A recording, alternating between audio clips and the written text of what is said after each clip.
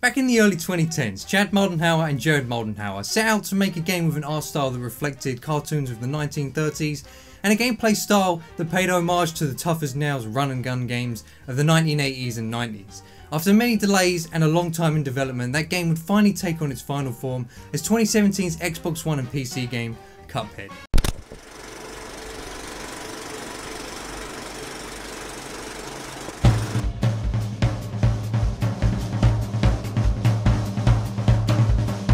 For the majority of this video I'll be focusing on the PC version of the game, but I'll also take a look at the brand new Switch version to see how it stacks up.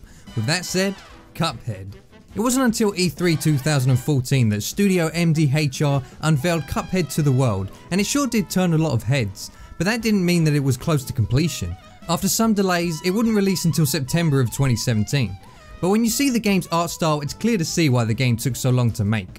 Cuphead plays in 60 frames per second, but its animation runs at 24 frames per second, typical for film. But we're dealing with hand-drawn animation here. Every frame is painstakingly crafted by hand, meaning 24 drawings per second. While some characters do move about more than others, even the less lively ones aren't static. Just a simple hip sway would have taken the animators a lot of time to make, and there are probably hours worth of animation spread across the whole game among the different bosses and enemies. This isn't just an imitation of old school animation. This is old school animation, imperfections and all, and it's glorious. Like, it's only 24 frames per second, but damn is it smooth. Characters have this amazing expressiveness that the hand-drawn art style affords. The artists have full control over how a character emotes at every possible moment. Subtlety really isn't the name of the game here. Characters perform over-the-top bombastic motions that not only put a smile on my face as I was playing, but left a lasting impression and created personalities for these characters without any dialogue. One of the animators, Joseph Coleman, mentioned in an interview with Xbox Wire that he watched a whole lot of old Fleischer Studios cartoons, and that inspiration definitely shines through in the art style and character design. For those who don't know, Fleischer Studios were the creators of Betty Boop, Popeye, and some others I've never heard of like Coco the Clown. On top of the visual style itself, there are also some post-processing visual effects applied to enhance the old-timey feel. First off, there's the film grain effect smeared across the screen. At first I actually wasn't too big of a fan of just how apparent the effect was, but it didn't take too long until I forgot about it entirely. And to be honest, if it wasn't there, the game might look a little too pretty and, dare I say, modern, which would go against what the devs tried to achieve. There's also color bleeding, which is an option you can actually adjust in the settings. Here's what it looks like on the default setting, not too noticeable. Here's what it looks like turned all the way down. And here it is all the way up. It definitely hurts my eyes a bit on max. Leaving it at default was fine for me. You can see for yourself that the visuals in Cuphead are pretty amazing, but again can't survive on great graphics alone. Besides the unique presentation, Studio MDHR's other main focus with Cuphead was its gameplay, which would make sense given its retro sensibilities. Did they succeed in this regard, or did they? Leave the glass half full. Got it? Yeah. Oh wait, Cuphead isn't a glass, he's a cup. A brawl is surely brewing, and begin! The goal of Cuphead is very simple. It's a game that can be tackled either solo or with a buddy in good old-fashioned couch co-op. There are 3 worlds. The first 2 worlds have 5 bosses to defeat and 2 run and gun platforming stages to clear. The third world has 7 bosses and 2 run and gun levels. Sounds easy enough, right? Oh no. Let's get one thing out the way up front. This game is hard. Cuphead is known for its brutal difficulty, and you'll be lucky to get through any of the game's levels on your first try, besides maybe the very first boss. But I feel that the difficulty of the game is a topic unto itself, which we'll get into a bit later. For now, let's start with how Cuphead and his brother Mugman control. For my playthrough, I pretty much exclusively used an Xbox One controller. I did dabble in keyboard controls, but I found them cumbersome for this kind of game, and would definitely recommend a controller if you have the option. Something that goes against the retro nature of this game is the fact that it sure uses a lot of buttons. Every button besides the left and right triggers has a vital function. Thankfully, it's all taught to you at the beginning with a short and simple tutorial level. You jump with the A button, shoot with X, use specials with B, dash with Y, switch weapons with LB and lock your character in place with RB. The A button also performs a parry attack when pressed in mid-air, which lets you bounce off of most pink objects without taking damage. It's a little more complicated than the controls of Contra or Gunstar Heroes, and it definitely takes a bit of time to get used to, especially the timing of the parry. Unfortunately, the game kind of throws you in the deep end at the start, so you don't have too long to get accustomed to the controls before the difficulty ramps up. I will say that it had been a while since I played Cuphead before capturing this footage, and I must say, returning to it was a cinch compared to learning the controls for the first time. I guess it's like riding a bike, though I do still occasionally slip up and make mistakes when the pressure's on, like pressing RB instead of B for example. I do like that the most important actions, jump, shoot and dash, are placed on the A, X and Y buttons. Split-second decisions that you'll be making in Cuphead usually call for one of these actions, and it's easy to slide your thumb between these 3 buttons on the fly with little effort. Xbox controllers aren't known for their good D-pads, the same goes for the Xbox One. It's really not comfortable for playing 2D games, but for some reason I had no problems at all using the control stick for Cuphead. It felt pretty natural and accurate. Here's a strange anecdote. On my first playthrough when the game launched, I remember getting this occasional glitch where the controller would continuously vibrate after I got hit, and would only cease upon getting hit again. In this 2019 playthrough, completely different story. Every single time I got hit without fail, I got the infinite vibration. This is after this glitch was supposedly fixed over a year ago. I had to go into my controller settings and turn vibration off altogether. Honestly, if this wasn't an option, I don't know if I could have carried on playing, it was that bad. After turning vibration off, you're allowed to enjoy the game to your heart's content, and most of your time spent in Cuphead will be fighting the big bad bosses, as they are the game's meat and potatoes. It does have platforming levels, but as this handy chart from Studio MDHR's website will show you, the game is heavily focused on boss battles. I would argue that it is even more than 75%, and it's a good thing that they are. The boss fights are far and away the best thing about this game. It's what makes Cuphead Cuphead to me, even more so than the visuals. These fights are just so damn fun. The first fight sees you take on the Root Pack, a boss with some simple tails and fairly easy to dodge attacks, nothing too special. The second fight against Goopy Le Grande ramps it up a bit, showing how bosses can have variations within their patterns, within the same moves, and that you have to be thinking ahead in terms of your positioning to avoid attacks. It's a bit tougher but manageable. After that, all bets are off baby, that's your warm up over. Hildeberg, Ribby and Croaks and especially Cagney Carnation give you a taste of the rest of the game. At this point I feel like the difficulty curve ceases to exist. In fact I found some bosses from the final world easier than some in the first. There's a different kind of change between world to world though. The first world's bosses are more playful, like Mugman and Cuphead are having a fun game. Carrots, goo, a flower, a friendly bar scuffle. The second world is a little more fantastical with a dragon and a genie, and a little scarier with Beppy the Clown. The third world contains more devilish designs, closer to the evil side of things, which is fitting as you're getting closer to the devil, such as a killer queen bee, a mad scientist and a Medusa looking chick. It's pretty neat. When it comes to the bosses, I definitely have my favourites and least favourites, but the quality differences between is very slim. There really isn't a bad boss fight in the game. Each boss has its own unique set of skills, but the goal is always the same, just avoid attacks and shoot. Some fights have small gimmicks, for example the last phase of the Phantom Express requires you to parry a light bulb to expose its weak point, but things like this are always very easy to figure out. And that's pretty much how a Cuphead boss fight goes down. The first couple of tries are spent trying to get as far into a boss fight as possible while learning a boss's mechanics. This includes where they will strike, what they will strike with, and any tails that the boss may have. This will allow you to work out how to avoid their attacks and how to get in hits while doing so. Some bosses have so many different attack variations that you may not even see them all if you beat the boss quick enough. This definitely helps keep the boss fresh on your umpteenth attempt. With so much happening on the screen, it can all get crazy hectic, and I appreciate that anything on the layer that the characters are on that can be interacted with has a bold outline, making it easily identifiable what you should be avoiding. Every boss has multiple phases, with each usually getting progressively bigger, better and harder. There are some fights that just add new things to dodge, whereas others are grand transformations. I do like how there are 1 or 2 bosses that peter out on their last phase, and sometimes the true boss of the level doesn't show up until the final phase. It's always incredibly simple to figure out how to dispatch your foe, you just have to pull it off in one go, which can be tough as you only have 3 hits and you're dead. It sounds a bit ridiculous, but here's the thing, every boss in the game only takes about 1 to 2 minutes to beat, which sounds really short, and it is. It's just a reminder that you're never far from victory, and even if you lose, it only takes a couple seconds to jump right back into the fight and retry. And the game definitely gives you the necessary tools to take down its many bosses. Getting comfortable with your jump arc and dash lets you dodge most attacks. Occasionally you'll run into a situation where it may seem like there was just no possible way you could avoid an attack, but I really don't think this is ever truly the case. Sure, you may find yourself in a position where you can't avoid taking damage, but that's just it, your position. If you learn the boss well enough, it's possible to predict everything the boss can do and preemptively stand in a position that is more in your favour. Or, you know, you could always just use the smoke bomb charm and blink your way through enemy attacks.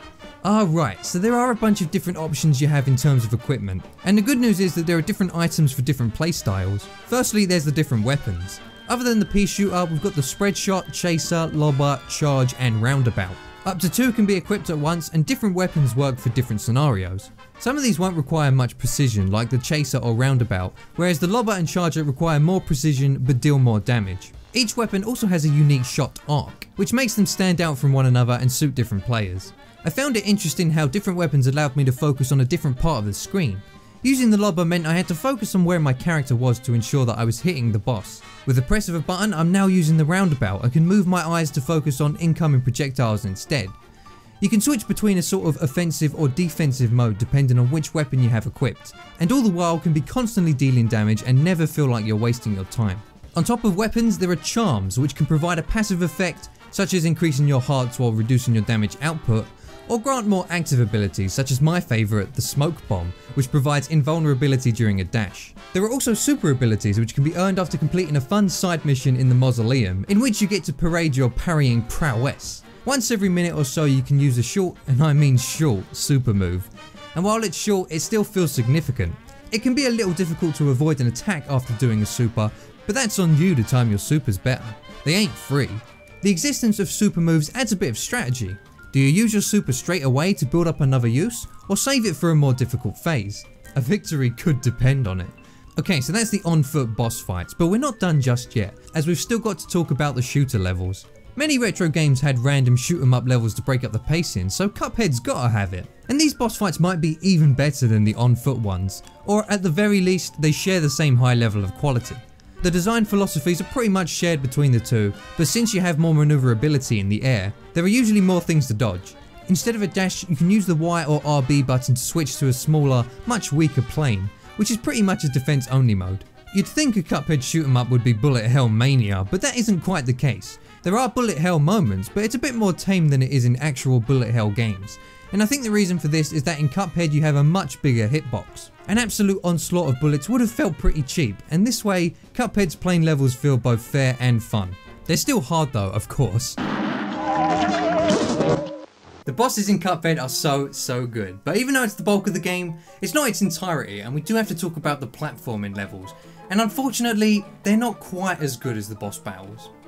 But hey, not quite as good doesn't mean that they're straight up bad, because they're not. They're still pretty enjoyable, and some of them can be just as challenging as the bosses.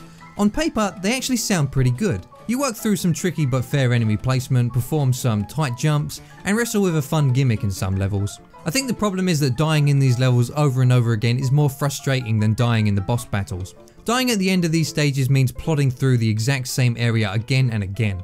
At least the boss battles have variations and the randomness element that makes them fun to replay. The platforming levels are always slightly longer as well, only by about a minute or so, which does add up on replays. Perhaps they could have done with a little trimming. Sometimes I wonder if the game would have been better if they weren't here at all, but I'm in two minds of that sentiment. On one hand, it would have been more consistent, but on the other hand, I feel like the game feels more whole with these levels included. I don't know, it's a weird one. I want to take the time to talk about the game's difficulty because I feel this is an area that may scare some people away. Not just how hard the game is, but also the difficulty settings itself. That's right, Cuphead actually has an easy mode, but it comes with a few caveats. Hopefully this part can help you decide whether you want to give the game a shot. Here's a real high-class bout. It's on!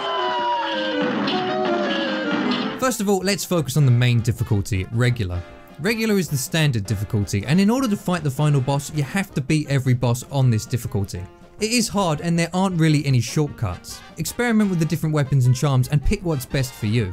But if you're struggling with a specific boss, try a different loadout. Every weapon has its uses, but I find the easiest to use for most bosses is the roundabout.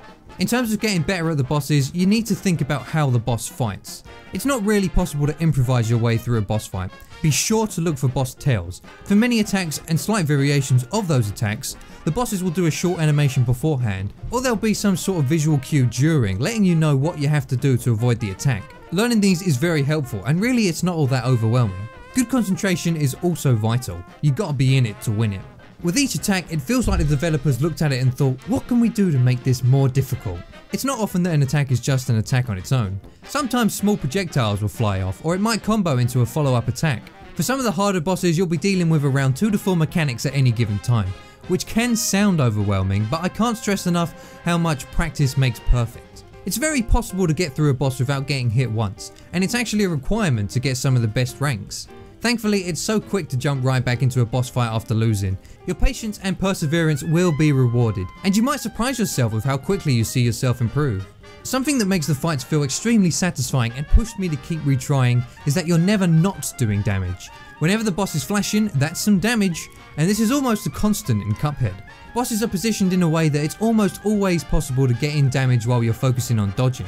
Also, keep in the back of your mind that you're always only 1 to 2 minutes away from victory because the bosses are so short. And I cannot stress enough how rewarding it is to take down a boss and finding yourself one step closer to beating the game. Okay, even with all of that advice, I'm sure there are many people out there less versed in action games that may struggle on the bosses, so much to the point where they just can't beat them. So what does the simple mode have to offer? Unfortunately, it's a bit of a lesser experience. It's easier in every way, bosses have less attacks and they come out slower, but the big shame of it is that the fights end before the final phase. This means that sometimes the actual boss of the level won't even appear on simple mode. Now, I didn't touch simple mode until I'd already beaten the game twice on regular. Going back to this easier mode, it definitely felt easier, and I had no trouble beating any boss on my first try. But this is coming from someone who had already conquered every level on regular difficulty multiple times. For someone who hasn't, I think simple mode might still be harder than many 2D action games. For that reason, you might as well go ahead and try to beat it on regular first time through, especially considering that the fights are just better and more fun on regular. If you are really struggling with regular mode, you could knock it down to simple just for some practice, and I suppose playing Cuphead on simple is better than not playing Cuphead at all. The game is more satisfying and more fun on regular mode though, so I definitely encourage you to persevere through it if you can. Furthermore, after beating the game once, an expert difficulty is unlocked, and oh boy is it brutal. Everything is beefed up on expert and sometimes there are new attacks or mechanics to deal with. Some fights have seen more of a bump than others though. For example, Hildeberg is insanely harder, whereas Grim Matchstick is barely harder at all. With expert comes the dreaded S ranks. S ranks in Cuphead will truly make you worthy of that gamer sticker that you've put on your bedroom door. To get an S rank, you must beat a level on expert in under 2 minutes without getting hit once, nabbing 3 parries and expending at least 6 super meter cards.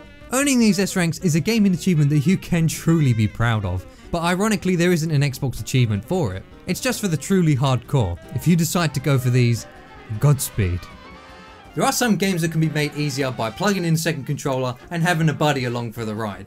I always thought that would be the case in Cuphead, but upon playing the multiplayer for the first time, I can confirm that that is not exactly how it works. Let's state for the record that Cuphead in co-op is awesome. It's a run and gun game and they're usually hella fun to play with a friend. Cuphead certainly isn't an exception, but the experience is a little different in multiplayer. Somehow the game might actually be harder, and not just because enemies' health has been scaled to compensate. Some attacks are programmed to follow the player, and in single player you can use this to your advantage by baiting the attack to somewhere where it's easier to avoid. But in multiplayer it's a bit of a crapshoot. It's too hard to work out on the fly who's being targeted. Then there's the case of reviving. After a death, a player can be revived by parrying their ascending spirit. This revives them with 1 hit point. If the spirit leaves the top of the screen, they're gone for good. In theory, this should make multiplayer easier, and I guess it does in a way, but it also changes your strategy, especially during the shoot 'em up levels. Camping at the top of the stage and lobbing bombs is a great strategy in single player, but if you die at the top of the screen, say goodbye to that cup and or mug. None of this really means that multiplayer is worse than single player, only that how you play is slightly altered. However, I will argue that the run and gun levels are worse in multiplayer. You can't be killed by the camera like in Contra, but the camera does become a nuisance if the players drift too far apart.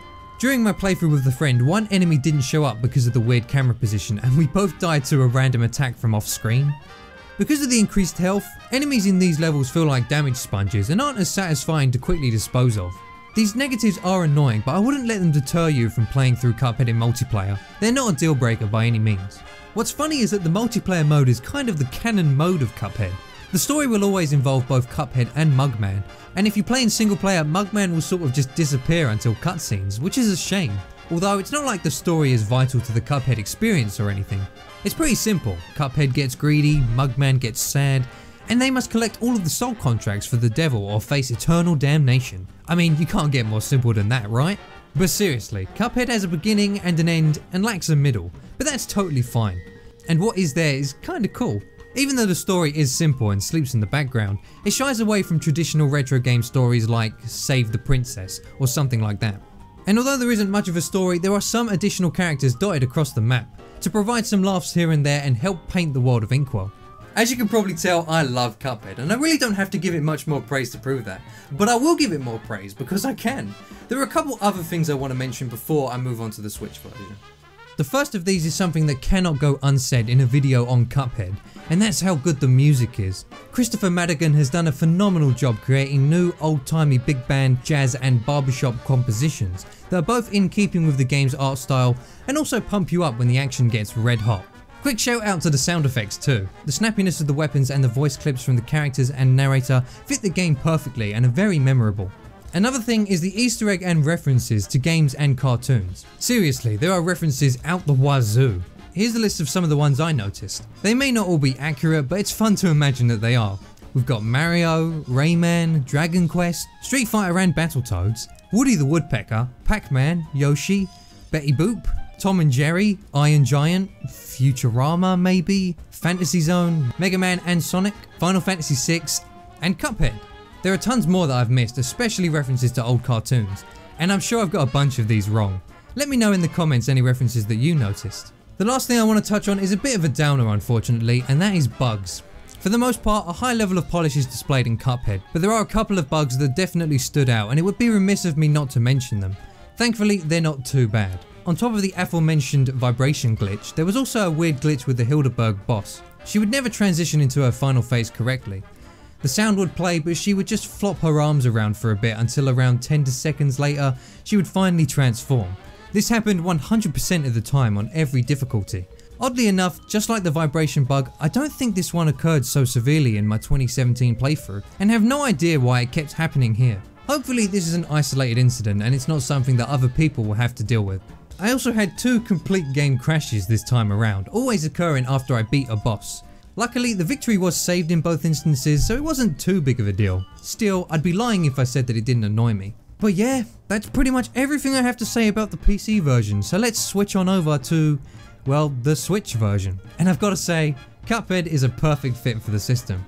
It thrives on the try and try again mentality, and that's just much easier to do with a handheld system like the Switch that is so easy to pick up and play.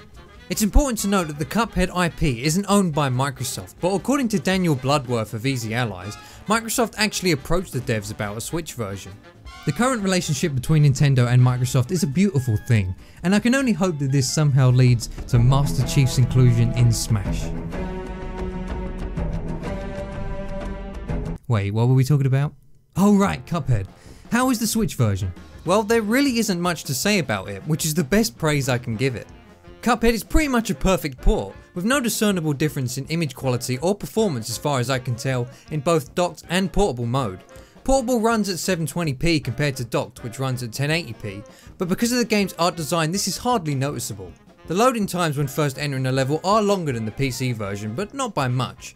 Because of the added option of playing the game handheld, you could argue that the Switch version is the best version. Not to mention that a Joy-Con held on its side has just the right amount of buttons for Cuphead, so co-op action can be enjoyed to its fullest anywhere that you may be. In an airport, at a concert, in the Devil's Casino, anywhere. The Switch version brings with it the ability to play as Mugman in single player, which is a welcome addition. On top of this, some of the cutscenes are now animated, whereas before they merely featured character stills. These additions aren't exclusive to the Switch, mind you. Along with the launch of that version, a patch arrived for Xbox One and PC that adds these additional features. This patch even fixed the vibration glitch, but not the Hildeberg one for some reason. And the controller vibration and Hildeberg glitch were completely absent from the Switch version, thank God. But there was a new bug that I found in their place. Occasionally the characters can get kind of juddery. Not only did this impact the visuals, but it also seemed to delay some inputs. This glitch does disappear on a restart, but I imagine this would have frustrated me to no end if I was close to defeating a difficult boss. Hopefully that's something that can be fixed in a patch. Besides that, I have nothing but praise for the Switch version. If you're jonesing for a replay or want to check the game out for the first time, you can't go wrong.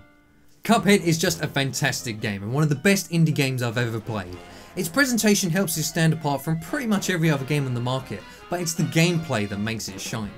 The challenging but fair bosses left me with this feeling of exhilaration and a sense of achievement that made me want to push myself to the end and replay the game.